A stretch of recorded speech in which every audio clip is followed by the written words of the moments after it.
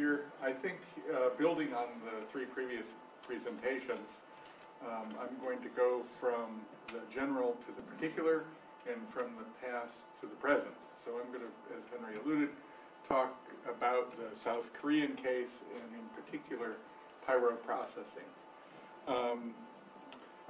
So as Frank explained, reprocessing is one of two paths to creating the fissile material necessary to build nuclear weapons.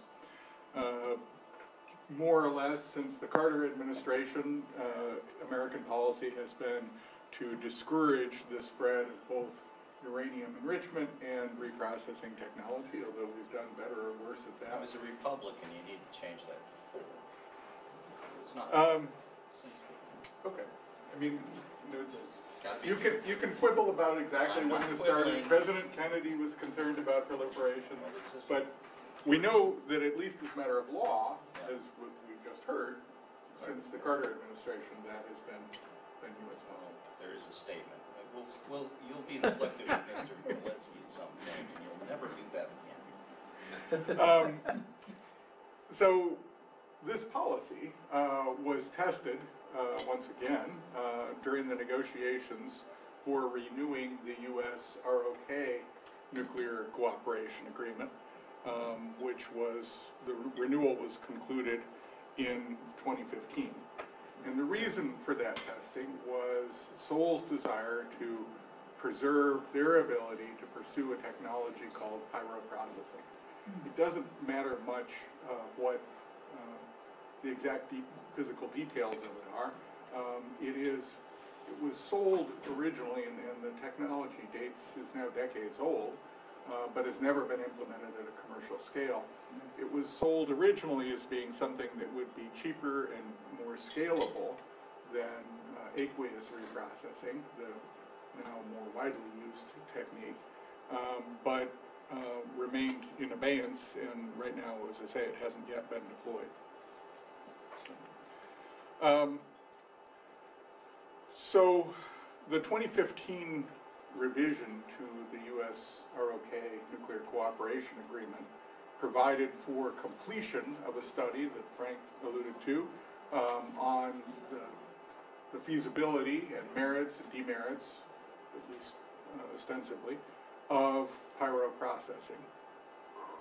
It allowed the ROK to continue limited experiments to advance the technology and committed the sides in 2021 to discuss whether or not the results meant that the agreement should be revised on that basis to effectively permit pyroprocessing to go forward. In the meantime, surprisingly, other elements of the U.S. government, a national laboratory with receiving U.S. funding, was promoting pyroprocessing. So this is the front of a pamphlet that they had put together on this in, I think, 2012. Argonne National Lab. One of the cheerful headlines within the pamphlet was they're turning nuclear waste into wonder fuel. And of course, that's all because of the virtues of pyroprocessing. And those that argued on behalf of pyroprocessing noted that it was possible to do it in a way that would mix in actinides, highly radioactive parts of the spent fuel, that would be inappropriate for turning into a weapon, or at least it would make it more difficult.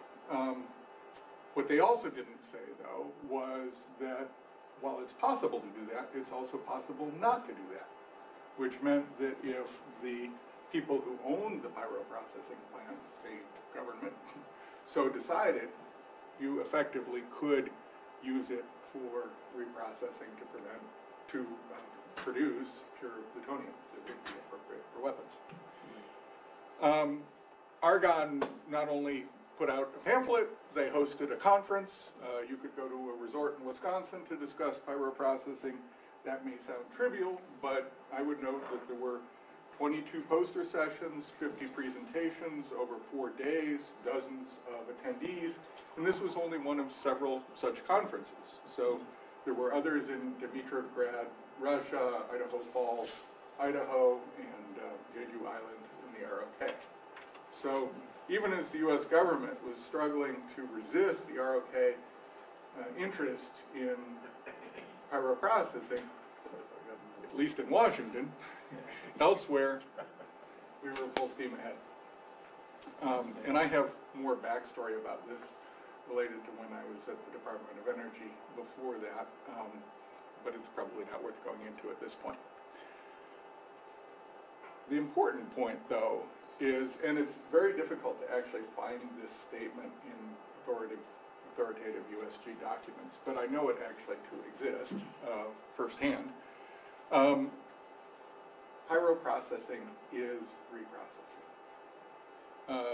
Dick Stratford, who is a longtime State Department official who works on these issues, was addressing the Carnegie Conference several years ago.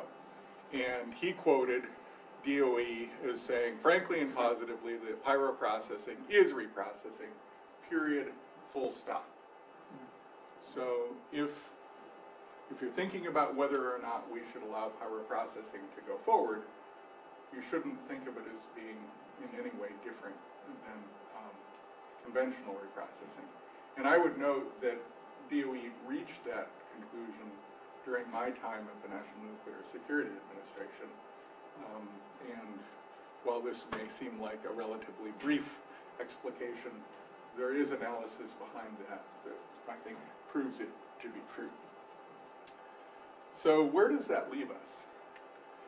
Well, Frank actually alluded to many of the ROK arguments in favor of pyroprocessing, and he dispensed with some of them. I'm not sure if he got them all, so I'll go through them briefly. Limited storage space, small country, where are we going to put this stuff?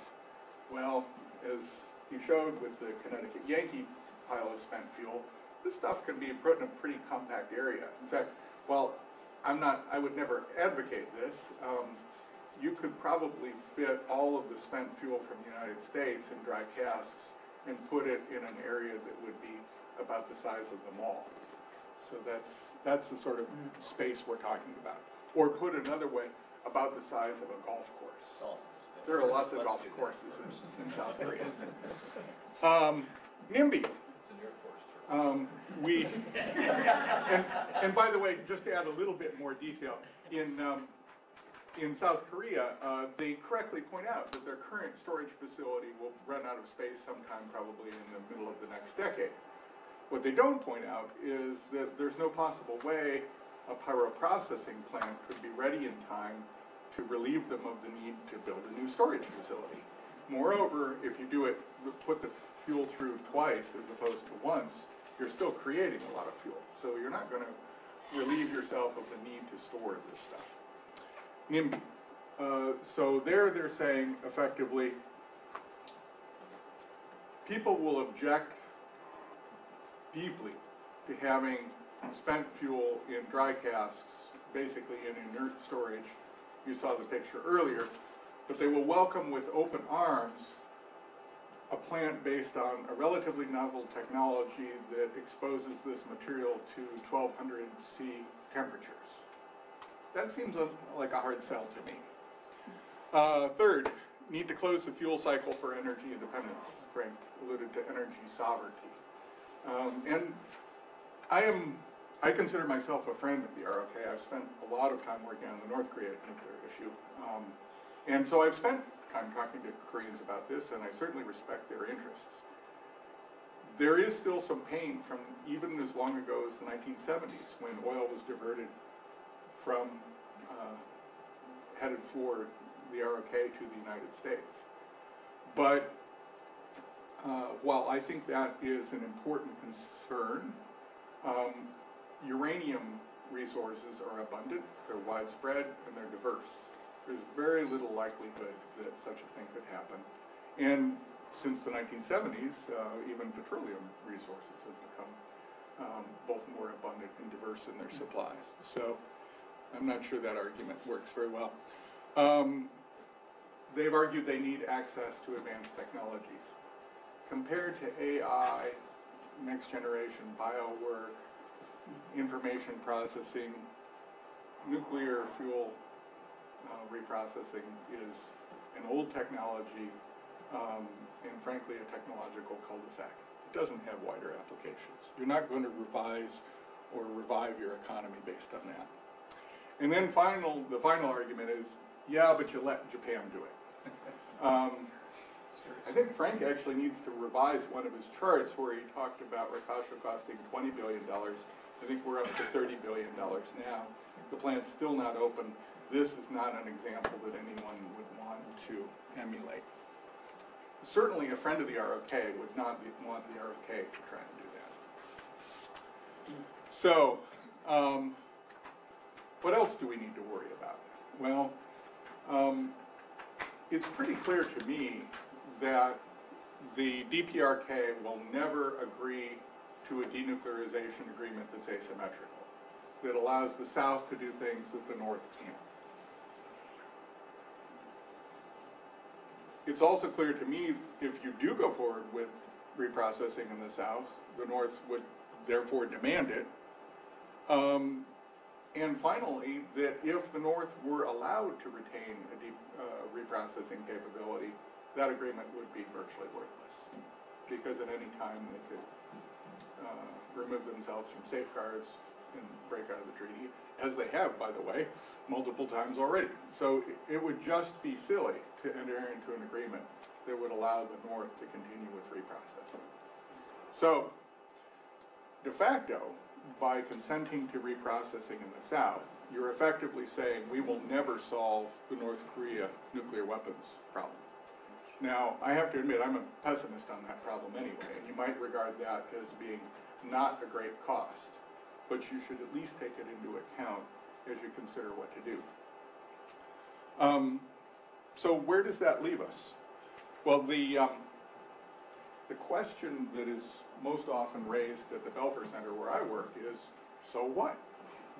Well, the so what in this case is that in 2 years, we're going to be facing this problem all over again, because the study will be concluded. The ROK, if it continues on its current trajectory, will ask for consent to implement pyroprocessing. Now, I have to admit that the Moon government might take a different view on this problem than the previous government when much of this work was initiated, but this will be an important public policy problem in two years.